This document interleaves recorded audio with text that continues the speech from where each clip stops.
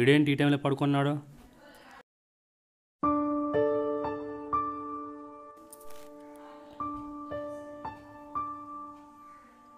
ఒళ్ళంతా వేడిగా ఉందిరా, జ్వరం వచ్చినట్టుంది. అవునరా, కొంచెం డబ్బులుంటే టిఫిన్ తీస్తారా, తింటాను.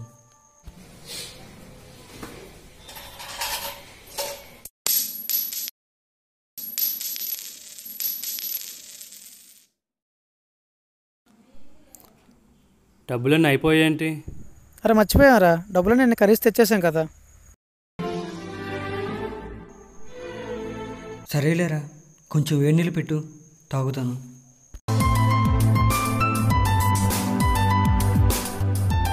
సరేరా.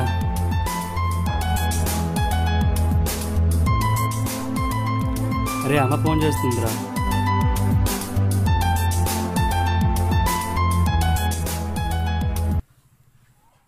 అమ్మా, నేను బాగున్నాను, నువ్వు బాగున్నావు కదా? టైంకి తింటున్నాను. అబ్బా తిన్నానే. ఇదిగో ఈరోజు ఆదివారం కదా, సాయిగడ్ చికెన్ తెచ్చి అందరికీ వండాడు. అందరం చాలా చాలా చాలా హ్యాపీగా ఉన్నాం. ఓకేనా? నువ్వేం టెన్షన్ పెట్టుకోకు నా గురించి. సరే అయితే నువ్వు జాగ్రత్త. నాన్న అడిగాని చెప్పు. సరే ఉంటాను.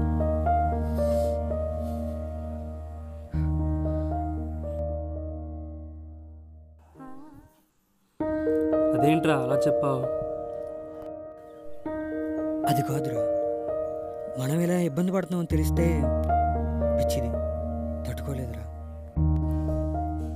అలా కాదురా, కనీసం ఒక మాట అని చెప్తే బాగుంటుంది కదా.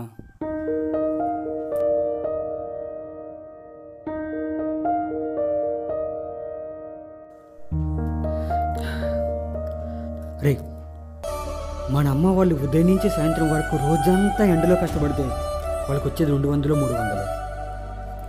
ఇలా నెలంతా కష్టపడి వాళ్ళకి వచ్చిన డబ్బుల్లో సగం డబ్బులు రూమ్ కానీ, ఎగ్జామ్ ఫీజు కానీ, ఫుడ్ కానీ, బుక్స్ కానీ మనకే పంపించేస్తారా. వాళ్ళు ఎంత కష్టపడినా సరే వాళ్ళు ఎప్పుడు చాలా సంతోషంగా ఉంటారు తెలుసా. ఎందుకంటే ఈరోజు మనం పడుతున్న కష్టం రేపు పొద్దున మన పిల్లలు పడకూడదని ఆలోచన రావాలది.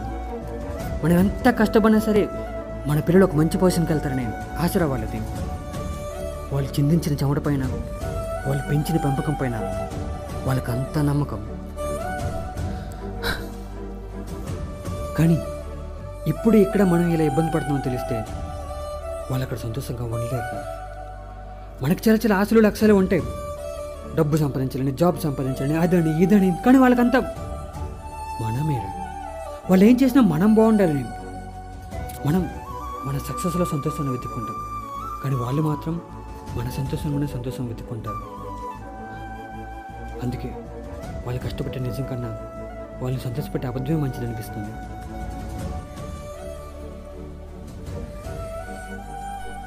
ఒక మాట చెప్పనారా, వాళ్ళు మన అమ్మా నాన్నరా. మన ముఖంలో చిరునవ్వుని వాళ్ళు చూడగలరు, కానీ మన కంట్లో కన్నీటిని మాత్రం వాళ్ళు భరించలేరురా.